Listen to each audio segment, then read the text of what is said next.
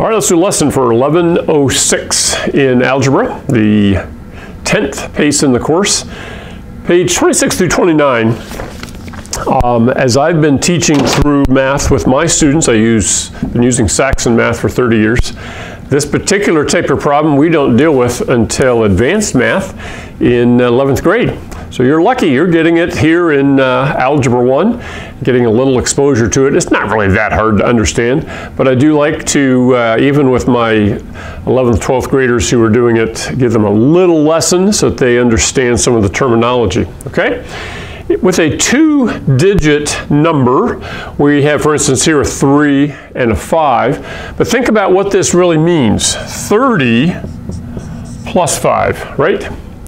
So we could say that the tens digit is 3, and then we call the ones digit the units digit. So in this case, that would be 3 for the tens, 5 for the units digit. So to come up with this value, we would say that it is the tens digit. I'm going to say 10 times the tens digit, okay, plus the units digit. So in this case, I would plug in 3 for the t and get 3 times 10, which is 30, plus 5. 30 plus 5 is 35. Now, in these problems, a lot of times they'll have another equation where it says if the digits are reversed, the value is such and such, all right? If we reverse the digits, then that means the t becomes the 5, and then we're going to add the 3 as being the units digit.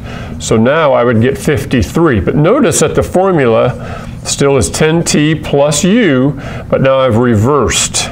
Okay?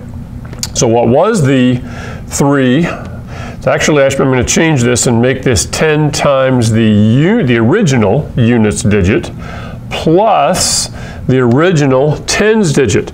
So when it's reversed, it's 10 times u plus t. The original, okay, so this formula here is the original number, and this is the formula for when the digits are reversed. Okay, then they'll do problems like this where they'll say the value of the number was twice the sum of the digits, okay? Well, value means the original number, so that's this formula right here.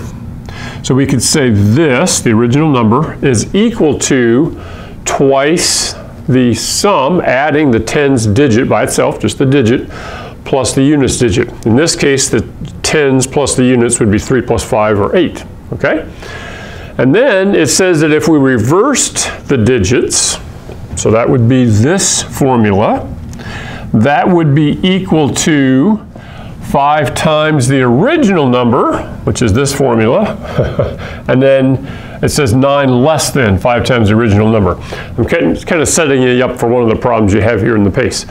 So I'm not going to solve it for you, but once you do that, and then you have 2 equations, and you have 2 unknowns.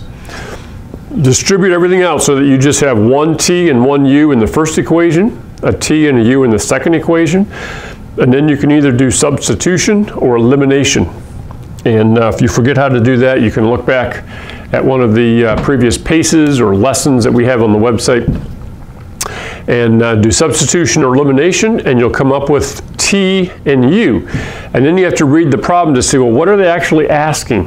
And in this case, I think this is problem 4, it says what was the original number? So you're going to take 10 times the answer you get for t plus the units digit, and that will give you the original number. Okay, a lot of steps involved, but this is kind of the key to understand that we're playing with the digits, t and u, and the original number has to be this formula, 10 times the tens digit, and then when it's reversed, it's 10 times the units digit plus the tens digit.